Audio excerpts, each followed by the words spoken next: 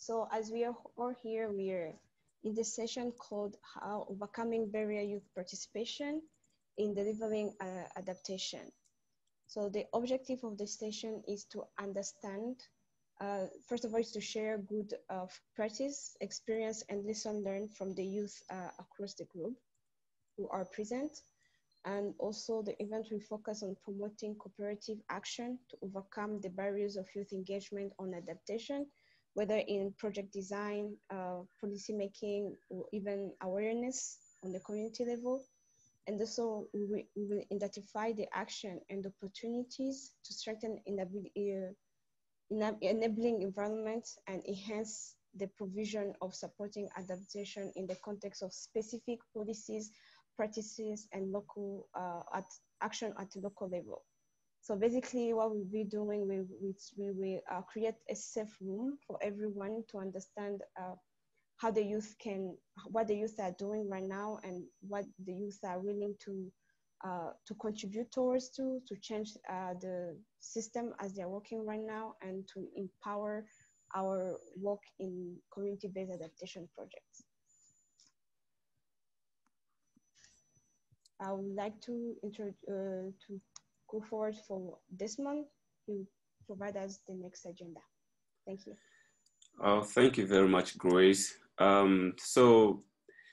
Basically, at this point, we want to take a very short time to know who is in the room. We would like to, by way of geographical location, where the person is coming from, the age range, and profession, just to understand, to have a basic understanding of who is in the room and where are they coming from or representing. With this, I think Alex would help me to roll out the poll.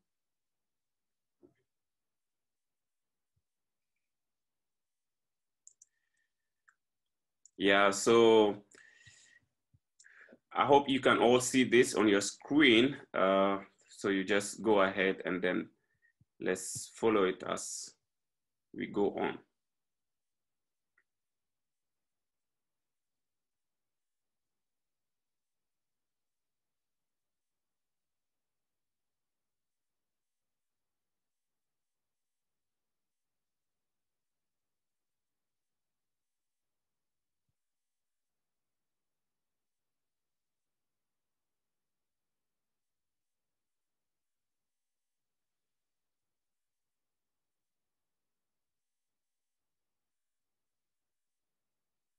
Okay. Looks like I have everyone responding to this, and very amazing results.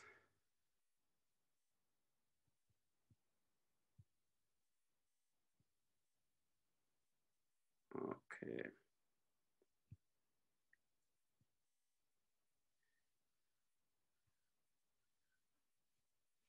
Okay, great. Thank you so much. Let's move on quickly, and I would now have two amazing gentlemen who are quite experienced, mid-career level in as far as youth matters are concerned. So I would have first Joshua Amponsem, Director for Green Africa Youth Organization, to speak on the underlying challenges and barriers for youth engagement. And following that would also be Ifan Ula. So Joshua, let's start with you. Hello, everyone. I'm very happy that we have 33 people in this session. So thanks to everyone who made it. The session will look at barriers that young people face when they seek to engage in climate adaptation. And looking at the poll results, I'm very, very excited that we have a sort of majority being in civil society and private sector. And also then on the other side, having students also here. We're going to look at, I think, issues that particularly folks on the call who are coming from civil society policymaking and the private sector would would agree to. At the same time, students and young people also agree to that these are challenges they face. So a bit of a background to what I'll be sharing as barriers. In 2019, I co-led research for the Global Commission on Adaptation. And the research was to identify what role young people can play in adaptation. And also, secondly, to identify where the gaps are and how stakeholders could fill that gap. So as part of the research, we held consultations with within 10 countries with young people and youth organizations, and sort of had an online survey as well, talking to different youth groups, of which some are also present on the call. So very happy to see people who have been part of this work on the call as well. So gathering all these data and all this information and developed what we call Adapt for Our Future, which was a report to say that institutions and current stakeholders need to increase adaptation efforts to protect our future as young people. Part of that was also to really put young people in the center of adaptation. And to put young people in the center of adaptation will mean that we need to identify what prevents them or what prevents children and youth from taking part actively in adaptation. And some of the barriers that we came across through this research, and I'm going to share my screen quickly and take you through this very simple one pager that I have here. So one of the challenges that when we think about youth and climate adaptation, and particularly in the context of locally led action, is education challenges to access education or training on programs and activities that are done at the governance level within local communities. Also access to education in the context of understanding the conceptual framing of adaptation, and even more particularly community-based adaptation. So this already presents a barrier for young people when they think of getting engaged on adaptation. On the side of policymakers, I mean, it's been very common that engaging with stakeholders, you hear a common phrase that, oh, they don't understand the details of it when we engage with young people. They don't understand the complexity. These phrases are coming from the side that young people do not have access to all the training that is needed to be able to support institutions more firmly. And hence, most of the advocacy or the quest and the push to engage on community-based adaptation or adaptation in a more general sense then has its own limitations, which doesn't make it very, very attractive for some stakeholders to engage.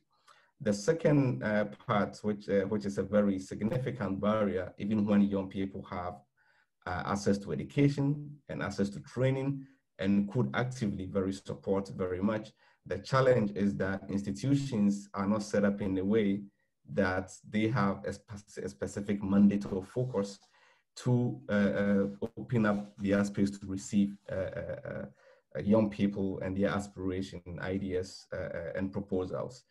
So in a very local context, at the local governance level, you realize that most young people who are engaged in these projects are working with civil society groups or even most often INGOs, and not their own city mayors or municipalities or districts at this level. And this is because at that level, most across the world, most communities do not have the structure that you have a structure and an office that focuses on getting the inputs of young people in, or integrating young people into the work itself. In best case scenarios, you will have a youth council or some once in a while youth engagement, which could be in the form of a town hall meeting, or could be in the form of having a survey or a dialogue with young people. And this happens once in a while, and every conversation is integrated in this town hall meeting, which doesn't really allow for what the youth and children aspire when it comes to adaptation. It doesn't make it really, really ideal. But I would like to talk about is lack of credibility. And I think a lot of people really agree to this, that young people struggle to have credibility because first of all, they are not seen as experts. Secondly, because of the traditional settings of most communities and cultures does not really put emphasis on the work of young people, and rather looking at whatever degree they are holding or whatever expertise they might have in terms of proven expertise or years of experience, or all these traditional systems and structures we have in place, which really then makes it difficult why an organization or a city governance structure should invite a group of young people to sit and talk about the next ecosystem-based strategy or the next strategy towards floods or droughts within a community. And this makes it difficult. I think the last part is finance, which is obviously for the whole adaptation space and for community-based adaptation as a whole. Finance is still a struggle. How do we get finance to reach local communities? And this is a session that will be done, I believe, on tomorrow or Thursday. There will be or Friday, there'll be a session on innovative financing for locally led action. And this is very important because I think that for young people engaged in adaptation discourse at the local level, and even in the implementation phase as well, usually money is a big challenge. How to profile the work they do or the organization itself to reach a standard where they can receive money from the central government, since most adaptation funds sit at a central governance level or have to be sourced from international organizations, and sort of this lack of flexibility on funding makes it really, really difficult. Having said these barriers, I think it's very, very important to just take a few seconds to highlight some key things which came out of this research as well. Realizing that when it comes to community-led adaptation, young people play a critical role in terms of the implementation. So when it comes to implementation, from most of the interviews we had with stakeholders who are implementing on the ground, like UNDP, SNV, GIZ, and colleagues who are working in this field, in the field of practice. Typically, young people are the ones involved in the implementation process. Decision-making is done with community leads, is done at the governance level, but when it comes to actual implementation, young people are the ones involved in this heavily. The second part is that young people are also using different means to sort of adapt at the community level, and entrepreneurship is one of the most significant areas where young people are helping their communities to adapt by creating enterprise and social businesses using this approach, which is really, really worth looking at, especially in rural context. This is very significant and has to be given the right attention. And I think the last point I will make is that we are at the point where knowledge transfer is not just moving knowledge from institutions with long held experience, or even people with sort of who are old gray hair with a lot of experience, but also now knowledge transfer is also from young people to the older generation. And this is very important given the technological development that happened over the last 2 decades. So this is something to note, that these barriers have to be overcome if you want to tap into the advantage of engaging with young people and their desire and the drive in entrepreneurship, in community-led action, in knowledge transfer, and also in their rapidness to adopt new forms of governance and political expression, which we see today. I will pause it here and pass it over to Ifan. Ifan, over to you. Thanks. Thanks. Thanks, George, for summarizing it very well and for mentioning the key point. I will just add some more point. For example, as a regional focal point of United Nations Major Group for Children and Youth, somehow involved from last 2-3 years with young people, and especially the youth from Global South. And I'm also writing my thesis, and I having interview with a lot of this relevant stakeholder, like different UN entities, different government, and different NGOs. So the point of which somehow coming in our conversation is about the youth, and especially about the different movement which the youth have. If we talk about Friday for Future or Extinction Rebellion, so this actually the burning point from this relevance big player, we can see the stakeholder, they are telling us that, yeah, it's nice that somehow youth are going on the street and demanding for climate justice and things like that. But when it's come to the real concrete solution, when you ask them, do you people having some solution to give it to us? So this is the point where somehow the youth are not clear what actually they want to do and how they will do it, which also make their voices less effective in this whole movement. So it also goes to the capacity and the knowledge of the young people, that how much aware they are of this whole climate change adaptation or disaster risk reduction arena. So one of the barrier which I think is crucial that should be considered, that we need to build the capacity of the young people, not just to come on the street to voice their rights. It is good that they are coming on the street and demanding for and having a demands for the future. But it's also really important to have some kind of solution that will also make the voices of the young people more effective, and it will having more kind of appreciative behavior from those big players. So that was actually the first point. And second point is about tokenism. Like these days, we saw a lot of these organizations, somehow they took youth as a token in their conferences or in their trainings, and somehow they are putting them on the front table, giving them the opportunity to speak on the opening ceremony. But after that ceremony or after that conference, nothing concrete can come up. So I think so it's also the main point where the organization should really take the voices of youth serious, and not that use them as just a token, but also to give them proper inclusion in their whole negotiation and planning processes. Just talk about bureaucracy. So I think so it's also like this whole government structure, how it's work.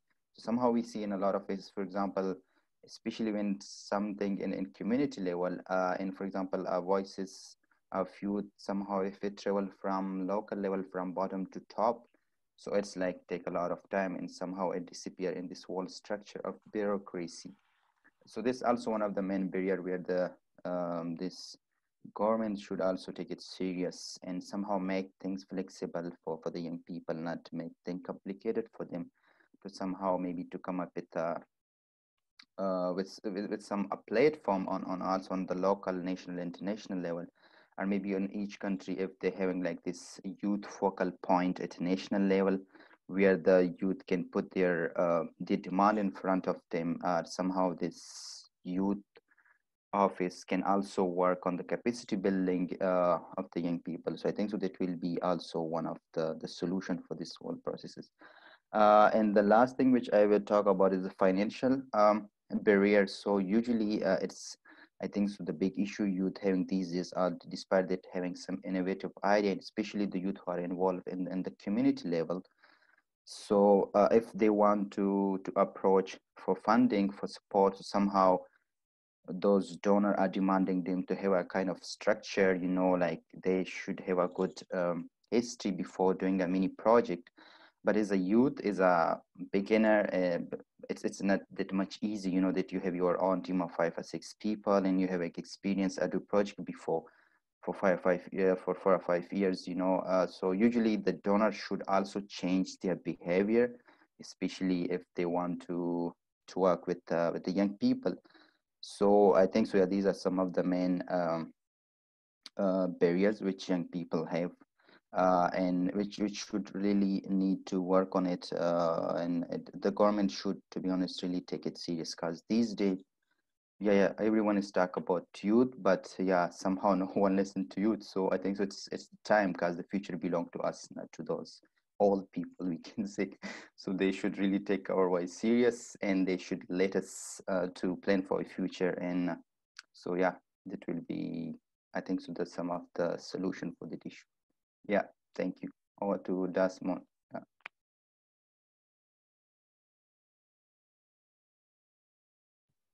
Sorry, I was muted. Thank you so much, Joshua and Ifan. These are rather very crucial points you have raised in terms of the barriers that that exist, and for which reason we are not able to see the progress that we have to see in terms of youth involvement in adaptation and community-based adaptation and fighting climate change in general. at this point, we would like to go into some 3 groups. And the reason is that we would want to address 3 critical points for this discussion. It's for the purpose of streamlining the discussion from start to end. And for these 3 groups, we would have leads. For group 1, we would have Elliot. For group 2, we would have Ineza, Grace. And then for group 3, we would have Zainab. The polls are already rolled on, and I believe that most of you have picked the groups you want to be in. Am I right, Alex?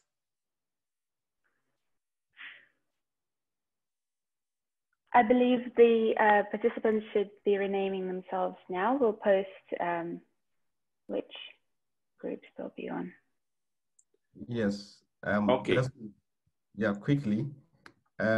So I'm going to rename myself with the 3 questions. I will ask to invite the moderators to have like 1 minute each to just talk about their breakout room, so people on the call have an idea what the breakout room will be talking about, to introduce their questions and also give room for participants to choose which room they want to go to. So if you can please allow the moderators to quickly introduce their sessions, that would be great. Okay, thank you for the clarification, Josh. So we start with Elliot. Tell the participants what you would be discussing. Sure, so by way of introduction, my name is Elliot Connor. I'm living here in Sydney at the moment. I'm 17 years old, so very much in the youth category. What I'd love to discuss with those of you in my breakout room will be the intergenerational dialogues. So I work with a charity I founded called Human Nature Projects, with volunteers working towards environmental causes across 105 countries, scaled over the past 12 months. So very much into the networking, working across country barriers, language barriers, but also the generational divide. Some really interesting discussions I hope we can have, and some learnings hopefully that you can take away as well. Thank you, Elliot. Grace? Okay. Hi again. So for me, the group number 2 will be discussing on how can we enhance the participation of youth in the UNFCCC negotiation by tackling the challenges of empty promises and the lesson learned on the ground, because currently we are behind the achievement of the Paris Agreement and the Sustainable Development Goal.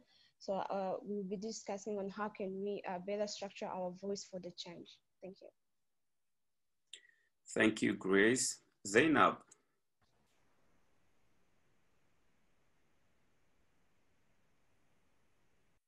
Hello, everyone. In breakout room number 3, adaptation action, and how youth can work to rightly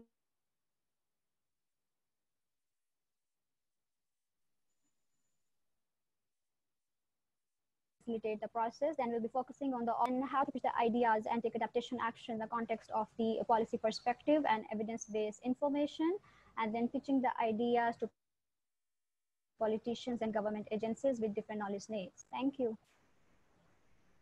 Thank you, Zainab. So as we have heard the 3, what we are supposed to do now, also these 3 questions have been typed in the chat. If you couldn't hear any of the speakers very well, you can check the chat. But what we are supposed to do now is to make our choices. The first option is that you just go to participant, you see your name, you can name yourself one of the groups. So for example, okay, I would do mine now, but you just, so my name is Desmond Alunwa. So I would just put, for example, group A, I would put A and then continue with my name as it is already there. And then you can do the same for yourself.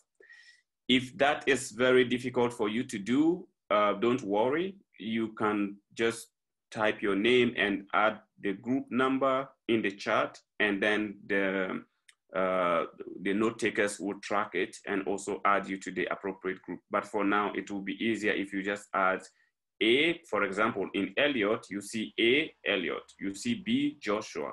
So let's try to do that now in 1 minute, please. Bodies and decision-making bodies. And I believe that while the scientists are well equipped to identify the first causality, here comes a role of the social scientists, the political scientists to foster the collaboration and establish the second causal link.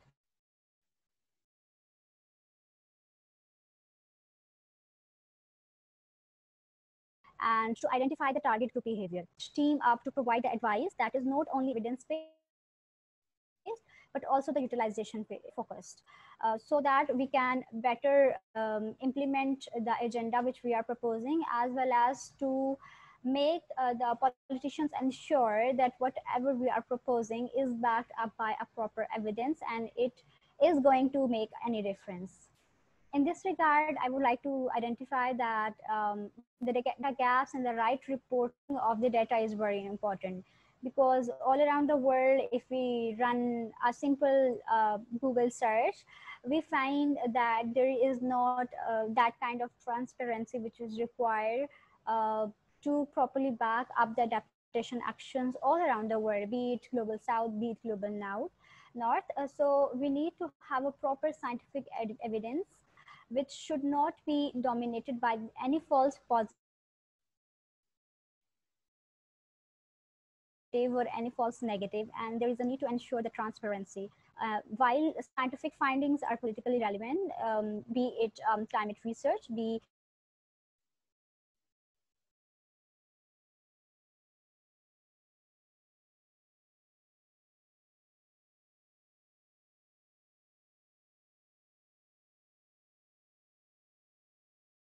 any other field, I believe that scientists need to understand how policy differs from the research and awareness of the fact.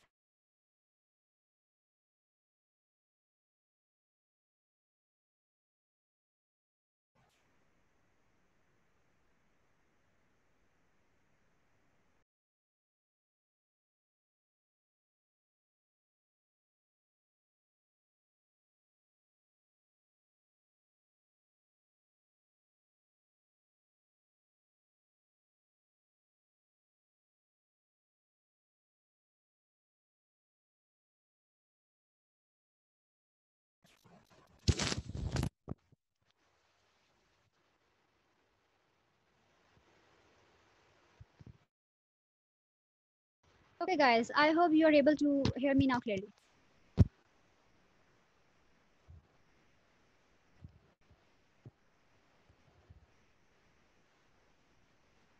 Okay.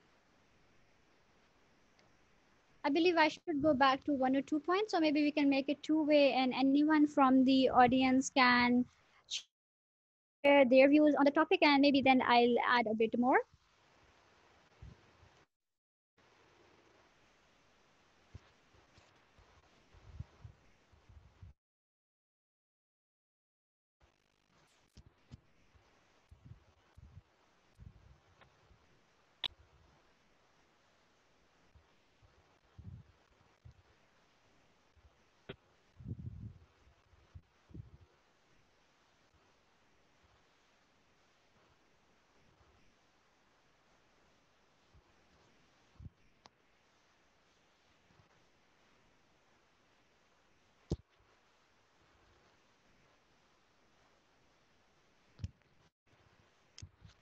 Oh, all right. So I basically was talking about the utilization focused evaluation. I believe that public administration is the main user of the scientific evidence for the policy making. Therefore, the scientific advice we provide to the policymakers go beyond providing a scientific evidence. Because I believe that by using the jargons, we cannot make a layman understand what we are trying to communicate. We cannot try, be very successful in conveying our plans and our terms to the policy making bodies when we talk about it in perspective of the politician. So it should go beyond providing the scientific evidence. And we also need to recognize that evidence alone is not enough for the policymakers to take appropriate measures. But it only passes the truth test, but not the utility test. And to become partially relevant, it should be very practical. And also, we need to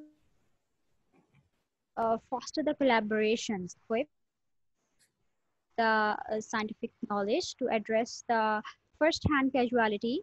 But here we need to develop collaborations with the social scientist and the political scientist that can help us establish the target group behavior. Um, is not only the evidence-based, but also the utilization-focused. Then we need to identify the right data gaps and right reporting, and show that whatever we report, there is an element of transparency. The scientific evidence should not be dominated by any false positive or any false negative, because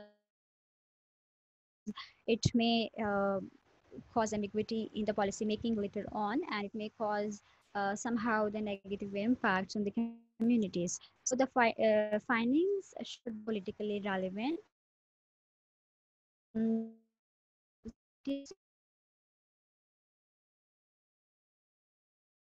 policymakers. Also, and emphasize the scientists' understanding of how policy differs from the research findings, and their awareness of the fact that when we inform the policymakers, we need to transform our role from the perspective of the policymakers.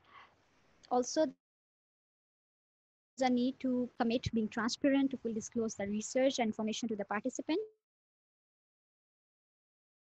and to make our publish and the findings completely transparent. I hope that I've covered what I've missed earlier because of the internet connection problems.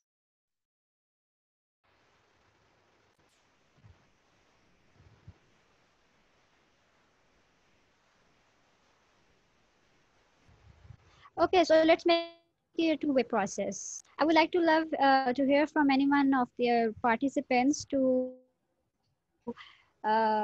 listen about their views on the gaps and how we can bridge the gap between the evidence-based policy making and the adaptation actions.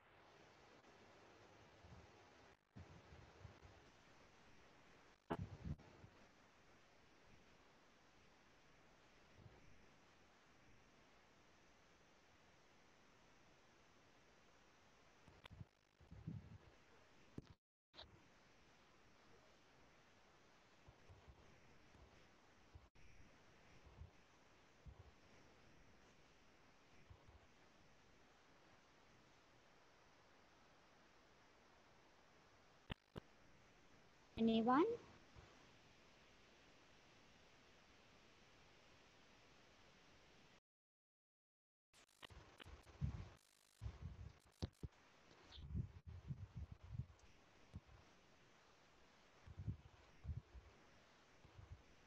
Okay, so I think that I should add some more points since not most of our audience is okay. Yeah, please, Kavya, go on. Yes, thank you very much. I hope you can hear me.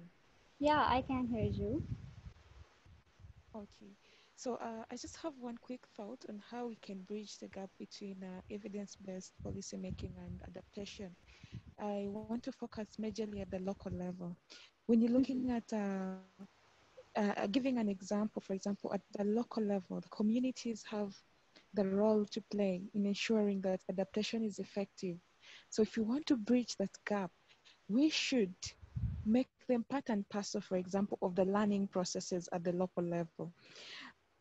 Are they able to assess adaptation? Are they able to document the practices in their own well-informative ways so that in the future, if policy is being developed, if there's any issue in policy and we want information and evidence, it is the local people who are the target beneficiaries who present these evidences, and I think it carries more weight other than bringing it right from the national levels or carrying evidence from the national levels. Yet we are not the target beneficiaries at the end of the day.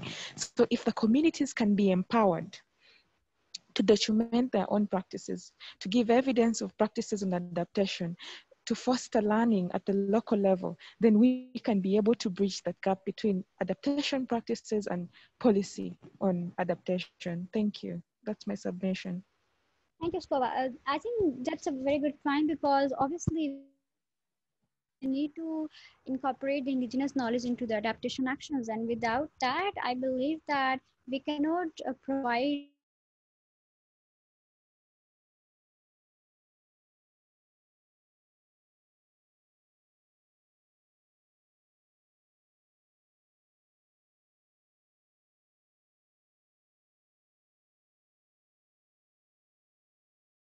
the Thank you. I think from my side, it's rather more a question than a good experience. I'm just thinking the relationships that are built in the moment when you start collecting the evidence. And I think, like Skobja said, it's the community who has the understanding about the context and what's wrong in the context, and how policies are maybe barriers for trying problems.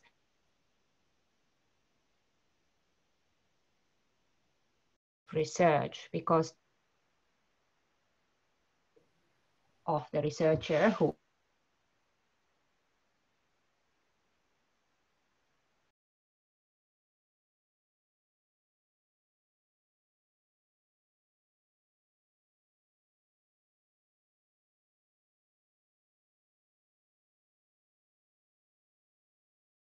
based on the evidence gathered from the local community and the relationships that are involved in. Yeah. So you raise a very good question. Actually, the translating the scientific evidence into a concrete policy recommendation is actually very challenging task. Whereas the scientific evidence of the human-made climate change is robust and clear in the scientific community, and it has been proven very earlier by the IPCC and other bodies. So I believe that it is a difficult process, but we need to slowly translate this knowledge into binding and effective policy interventions. I recently got to know about an adaptation challenge by the UN under the technical examination process on adaptation. So I believe that such opportunities where we can pitch our ideas and then tweak them in accordance with the local communities or by taking the case studies, I believe that these are small opportunities where we can align our policy recommendations backed up by the scientific research. Just take an example of research with XYZ person is doing in a lab, and then he or she finds a very potential results. But these results sometimes go unreported, and even if unreported, there is no practical implementation. So I believe that here becomes the role of that collaboration which I was talking previously. We need to build that collaboration between the policymakers, between the academia, and between the researchers to work in collaboration with each other, and then to help at least adapt and kind of make some parts incorporated into the policy making process, or even if not the policy making process, at least at the negotiation level, at the government tables and the decision making process. And also there is a need to take the youth uh, to make them able to participate at the decision making table. So there is a chance, little chance for the youth to communicate their findings and to kind of share their views with the people who actually are responsible for implementing the right policies and for drafting the right policies. I hope that answers your question. Yes, hello. Hi.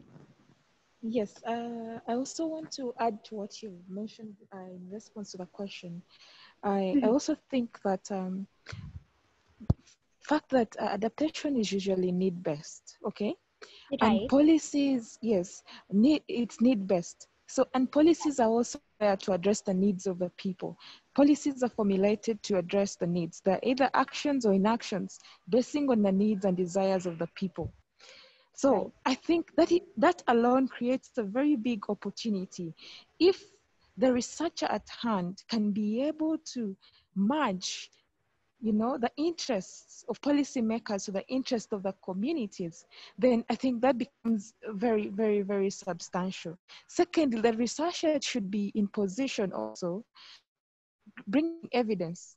You should be able to be in position to create materials out of your research that are friendly to the local people. And that is where the challenge has been. We create research, and at the end of the day, yes, it will feed the policymakers, but the local implementers, the local people who are affected, are not. I do not have the capacity, for example, to interpret or to get the information, to learn from the research that you've taken. Because at the end of the day, you collect information from them, but you don't give feedback to them in terms of your research findings in the simplest and most applicable formats. And that has been a very big gap. The policymakers up here think the researcher has already bridged the gap between the policy and the people. But when it comes to translation, simplifying the research, in order to bridge that gap, we need to go to that extent that we feed. As researchers, as youth, we have the opportunity to feed the local people with research that has been developed so that we can bridge that gap between the local people and the policy making. And that enables us to create strong evidence for adaptation and for policy making. Thank you. Yeah, I completely agree with you, Skovia. These are, I think, great comments from your side. I completely agree. Okay, so we have some points in the chat. So let's go towards them. If anyone has any comments, we'll take them after them. So there is a question from Janet. Are there any good examples of successful collaborations? Janet, are you talking about the collaborations between the academia and the government? Then I'll provide you a context. I'm from Pakistan, by the way. So I'll provide you the example from our country. So recently, the Ministry of Climate Change has been doing some projects related to implementation and also the billion tree tsunami and some other projects. So they actually are fostering the collaborations with university and academia, and they are running some public awareness campaigns which actually target the youth groups. So I believe that this is a very good example, and from especially coming from the developing country. Thank you. That would be really helpful. Oh, that's great. Okay, so there is another question from Jani. Is there any advice for youth groups wanting to partner with researchers? I believe that the researchers who are part of the youth groups can actually derive the change. They can help people connect with the researchers, and then they can kind of derive the policy recommendations into the process by presenting those policy recommendations or concrete evidences to the government level as a youth NGO or as a youth group. This is what we are also doing as a part of the United Nations framework Convention on Climate Change youth constituency, which is called as YONGO. So that's a very good example. Ukraine is saying that youth needs to be exposed with the policy that are available. Elliot, our breakout room also got cut off because people had a lot to say. So really, really interesting to see this in the chat from you, because I think the breakout rooms were really engaging, and we were still talking about quite some really impressive and important issues when the time was up. Yeah, really interesting discussion. I'd also mention, of course, on Zoom, you can private message someone. So I know we did introductions in our room. If there was someone whose work aligned with your own, feel free to start a conversation here. I think that's definitely what a conference is like this all about. Good. Happy to have everyone back. And at least I can speak for Group A that we had pretty much very great discussion, and I want to believe that it was the same across the other groups. At this point, first of all, we would want to have some few minutes to share notes. We want to have at least one person from each of the groups sharing what they discussed, and so that the rest of us can have the privilege of hearing that.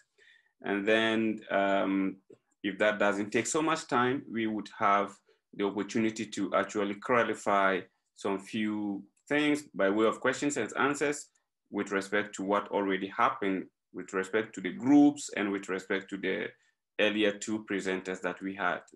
I'm referring to Joshua and Ifan. So I'd like to kind of make it a bit unconventional. Can we start with Group C? Hi, thank you, Desmond. So I'll turn off my video because internet was kind of bugging with it. So we discuss about the gaps between the policy and political awareness, and then we discuss about different knowledge needs due to the different needs of the politicians and the government agencies, and the policy relevant science communication, which needs to foster the collaborations between the academia, government, policymakers, and other different stakeholders. Then we discuss about the role of the NGOs and the early career researchers, since there is a need to have an approach which is based on the utilization focused evaluation research, and the effectiveness of the proposed policies, which should not only kind of address the public problems, but also the solutions and propose the consequences of the policy decisions. Also, there were some great insights coming from the audience regarding the local level adaptation actions and the collective evidence from the communities. Someone also mentioned the role of the knowledge collection based on the individual communities and also from the indigenous communities. And there was also a great insights regarding the role of the research that should be relevant with respect to the practical implementation of the adaptation actions, and the role to strengthen the collaboration between the young scholars and the practitioners. There was a great focus on the utilization focus evaluation, basically, because there's a need for the scientific evidence to go beyond providing the scientific evidence, since it's not just alone for the policymakers to take appropriate measures. Therefore, it should be politically relevant, and advice needs to address the very practical concerns. So that was some of the highlights from the breakout room number 3. Thank you. Oh, wow, this is great. Yeah, can see how much information we have been able to gather with such a small time. Thank you so much, Grace, and everyone in that group. Let's move to Group B.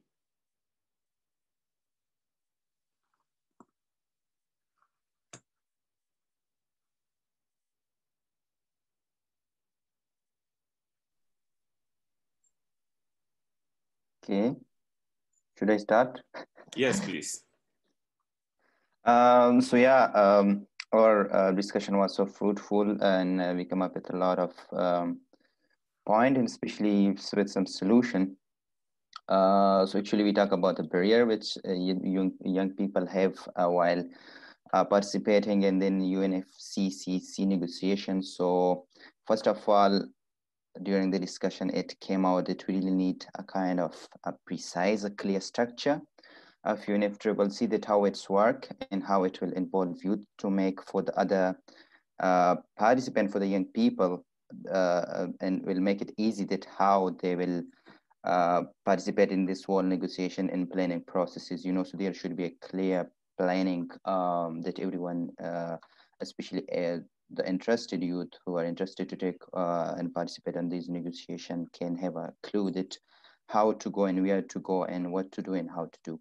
And the second thing is also about the structure also from the government, not just from UNFCCC, that government also have to be a kind of special body, like we can say a special focal point or maybe a youth focal point, a platform where they also orient the youth about the different activities and that how they approach, that how they negotiate and how they put their voices on this big negotiation. If we talk about COP and other this platform, that how they can go there and how they can put their voices on the negotiation table. And they can also come up with some support. And there was also interesting insight shared by one of the participants. I shared a story that yeah, we saw that the same people are going to those conferences anywhere, so there's no new faces, you know. So the same people go there having the same discussion. So I think that it will be also good to orient this process, not the same delegate as the same young people go to every training, but there should be like people from different background. And it's also the responsibility of those people who already participated from a country to orient and also to aware other youth that how this whole process work and how they can get engaged. So maybe over to Joshua and Anisa if they want to add something more, if I skip some point. Just quickly to add that also for young people to and people outside the government space to also understand that the COP is meant for the parties, which are basically the countries, and they have the biggest mandates. So one of the best ways to engage is to sort of get in touch with governments or people or institutions that are accredited to the COP, and know that their inputs would have a long way to go in integrating into policy than just sort of going as an individual outside this framework, which is structured by the UNFCCC. Yeah.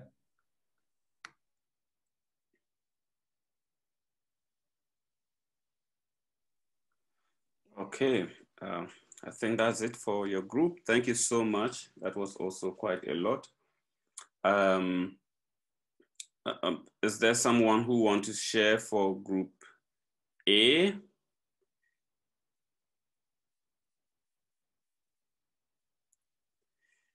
Yeah, I picked some notes, but then, yeah, Elliot, if you want. I'll give it a go. Sure, so we started with some introductions to the group members, hearing more about their work, contextualizing the session. So it seems we had a large show out from the civil society sector, so very much framed discussions from the organizational level, how we could better incorporate youth into designing these programs and incorporate those intergenerational aspects that way as well. So from that, we took a few tangents. We looked into the effect of rural work and how that may affect youth participation. So trying to work with local communities and trying to contextualize the issues. So drawing back youth from the central framing, but trying to position them as stakeholders in the respect that they are directly affected by the issues we face. So they are important voices to listen to, and framing them in some cases as victims of these issues, to be able to gain that voice, potential pros and cons of such a method. We talked also about trying to enforce some quotas. So Finn very wisely brought up the need to add these positionings into financing and organizational structuring. So the possibility for quotas as an enforcement measure towards youth participation and towards intergenerational dialogues that way, which was fascinating. We also had the point brought up that youth as a stakeholder is an interesting way of framing the issue because youth are so diverse. So we had a brief discussion on how that may affect the potential routes we take forward in terms of recognizing the diversity within the youth movement and recognizing this as an evolving field of pursuit as potential to then have to integrate youth-led organizations and social entrepreneurship, as well as the more traditional figureheads, traditional corporate stakeholders and charities, NGOs. So some of the complexity of the position we're faced with, some of the complexity of the field we're working in. I raised a point about mass individualism, so trying to place the individual, be it youth or otherwise, within a wider collective context. So be that the youth movement within wider sustainable development dialogues, or be that an individual within a team, within a project, and the potential for that philosophy, that model, to be able to improve outcomes. Finally, we discussed some other potential methods, so branding, storytelling, framing, which can be used to incentivize youth to be part of dialogues, to participate in intergenerational programs, and using that as a route to community building, networking, as a means for engaging youth in sustainable development.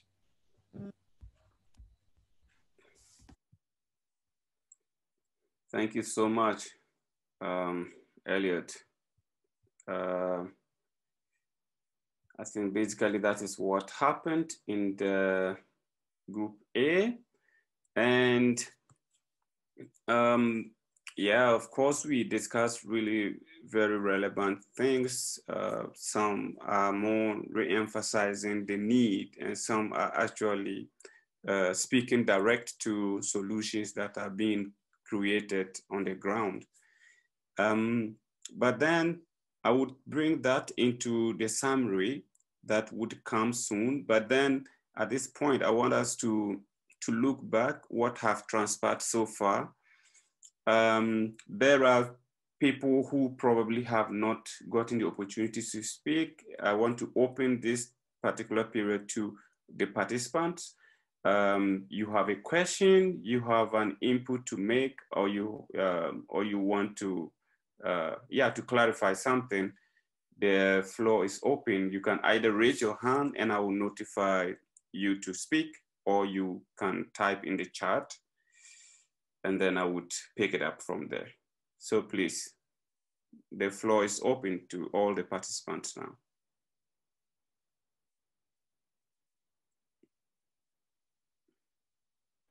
There's a question in the chat.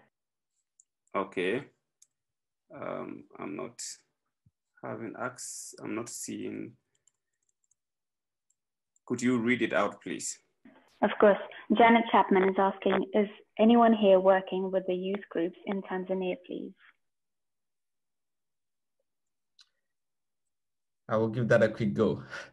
I mean, from my side, Green Africa Youth Organization, we are not working directly with youth groups, but we have partner organizations that are working with youth groups, Nipe Fayajo. I mean, I guess the first is to probably get involved one way or the other. But yeah, if you let me know, I can put you in touch with our partner in Tanzania. Yeah. Also, in Group A, we had Katarina, who is kind of involved in, I think, working with some of the islands or something like that with respect to youth in Tanzania. If she wants to say something about this.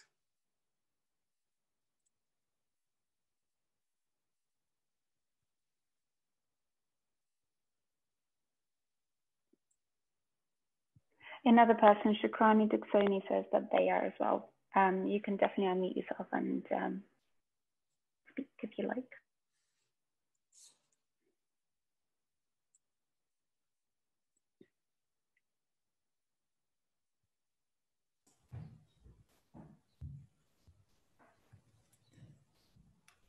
Thank you for helping me fish out the comments. I'm using so many multiple screens. If you have questions as well, we still have 7 minutes to ask and answer questions. Can I ask a question, please? It's my name's Jess. I'm calling in from Melbourne in Victoria, Australia. So hello everybody around the world that's logged into this. It's really cool to see everybody. Unfortunately, I logged in a little bit late to the session. It may have already been raised, but something we find in the context, I guess, of our sort of adaptation work is that youth tend to engage more in the mitigation side of things, particularly around advocating for change and mitigating the problem. And it's, you know, along with, you know, Greta's school youth movements and others, that, you know, quite a lot of youth is engaged on that side of things, and perhaps less so on the adaptation question and the adaptation issue that we really need to engage youth on as well, in terms of being part of the decision making and actions for the future. I'm just really interested to know, and I understand the context is very different for everybody that's in this room as well, in terms of the level of engagement, but whether that's something that others deal with and how they go about that. And, you know, obviously we've heard a little bit about how, you know, creating a narrative that youth can really buy into is really important, but whether that's an issue or something that others deal with too. Great. Can I take that Desmond, quickly? Yes, thank you. Yeah, so Jessica, thanks for bringing this. Definitely, this is a big issue. Something that our paper last year looked a bit into that to see why our conversations from the youth side very mitigation led. Earlier this year also looked into that, and currently holding consultations around the world with young people to figure out how to really make adaptation part of the conversation for young people. The challenge that, or the understanding we've come to also from COP25 in Madrid, where we were sort of also talking with children in the Changing Climate Coalition and other stakeholders, have been that it's difficult for people to understand what adaptation is. And that is the simple thing. For any other thing, it's very simple. Less flights, straightforward. Plant trees, straightforward.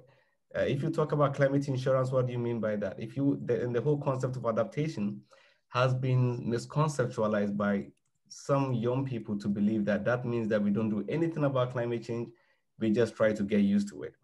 So this is what we discovered as a sort of a narrative for young people, and hence they would go in for what is more mainstream, which is eat less meat, less flights, reducing consumerism. These are all important, very, very factual, and we have to do all that.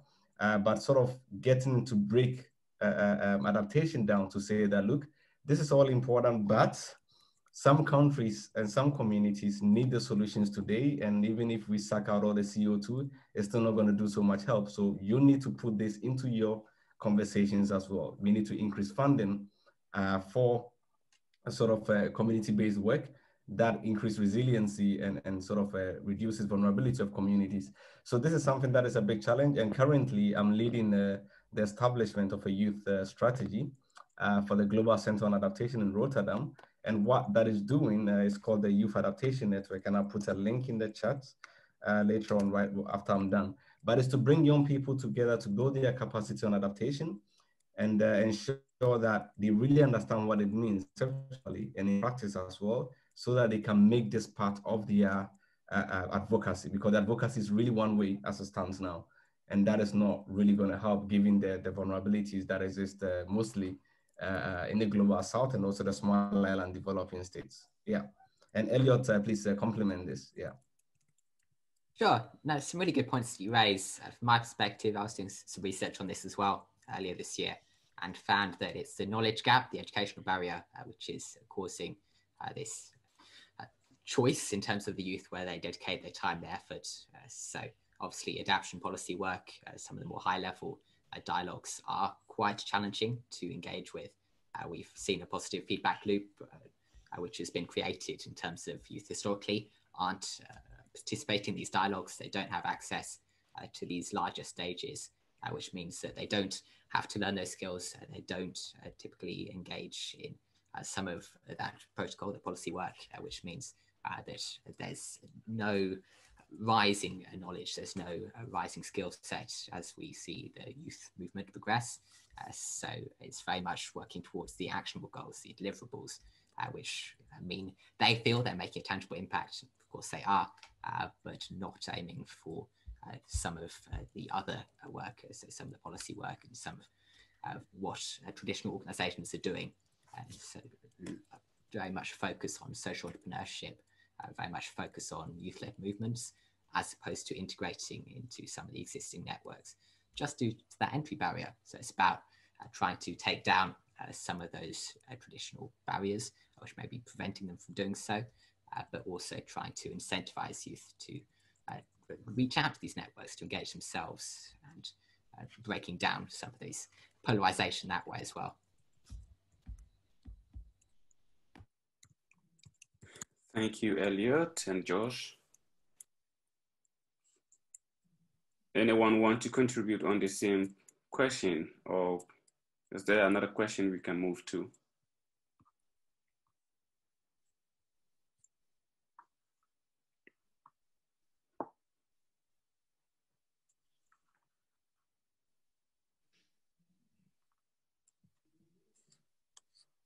Okay.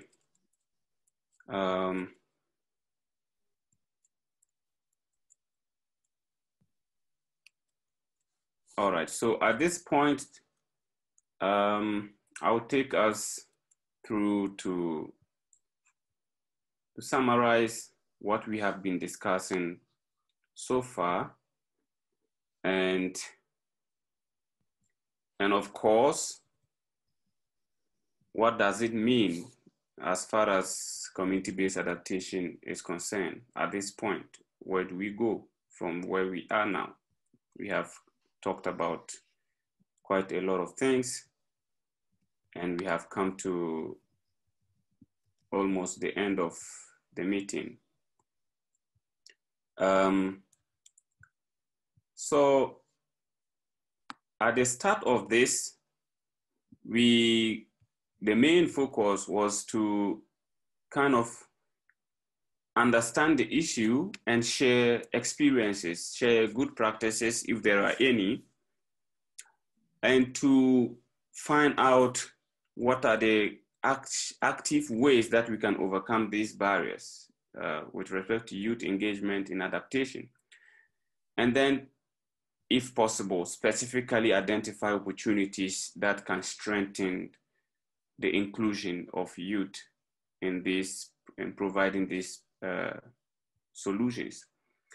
And so far, we can take from the lessons learned from the first two speakers that elaborated on why young people are sort of incapacitated with respect to the knowledge they have, with respect to the credibility they have, what sort of recognition that young people have, and of course, material and financial resources limitations that do not really permit them to operate in full scale.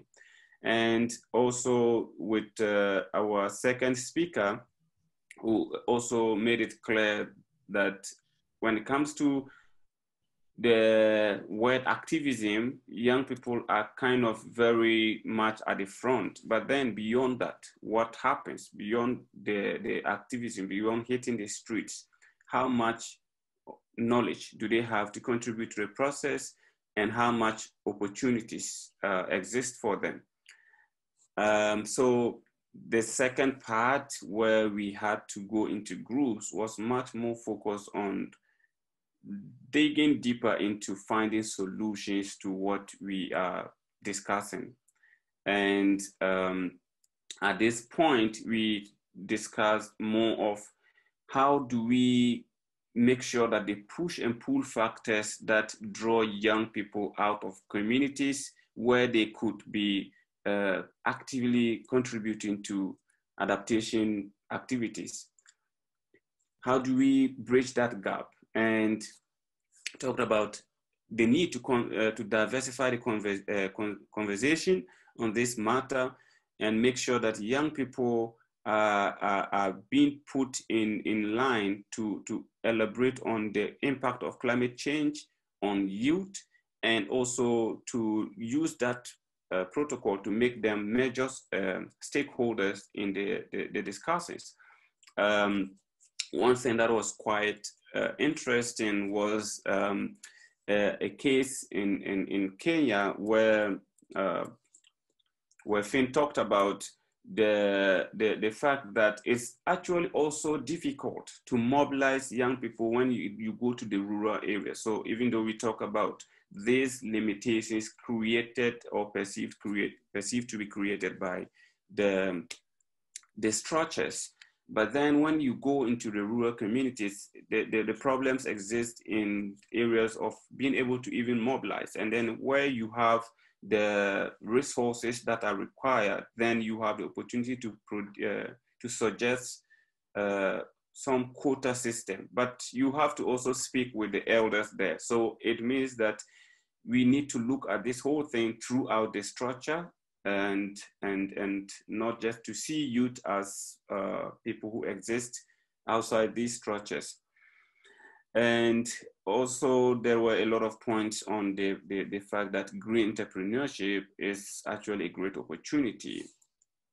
But we also had people speaking directly to the role that they are playing with respect to coordinating, that young people, there are so many organizations actually working in these areas of integrating, bridging the gap between young people and the old, quote unquote. But then these are also working in silos, and we need to coordinate these activities, make sure that the agencies are coordinating in terms of how they want to include young people in adaptation matters, which I think is very, very crucial.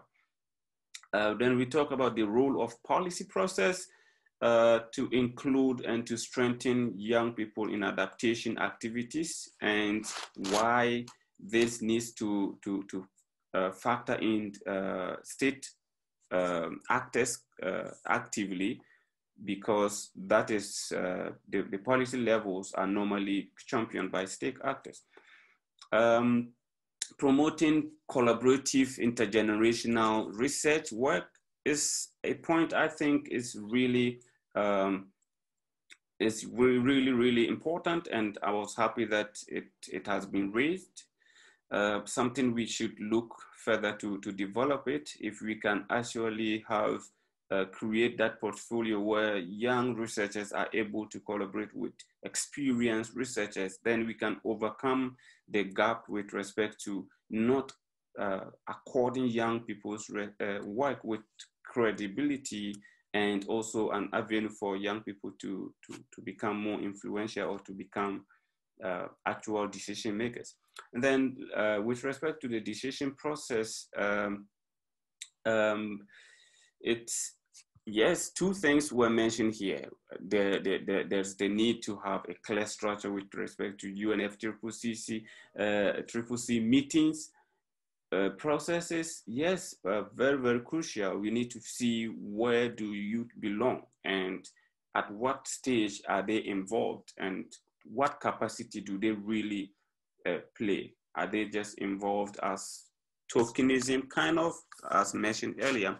And then the other point of we as young people and as organizations working to include young people, looking at national government decision process to tap into this as parties, because that is where decisions happen, that is where representations are selected. And if we can capitalize on the national level and make sure that we loop ourselves deeply in, then we would have the opportunity to represent fully. So I think all these are just few points that we're able to capture, and there are more opportunities for us to discuss this further. But I would leave this point at this point to